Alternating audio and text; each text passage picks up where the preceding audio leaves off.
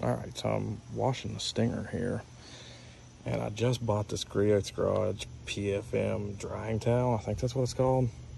And then I've always used the Harbor Freight drying towel, but I'm gonna show you how much better this is because I'm gonna put how much both of them are. This is $25.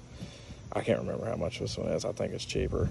This one's bigger, but this one, oh my God. Like, hold on, just a minute.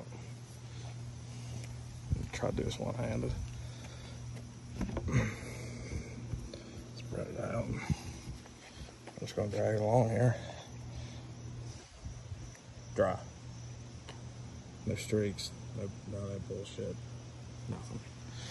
All right, let's do the other towel. We'll go to the other side.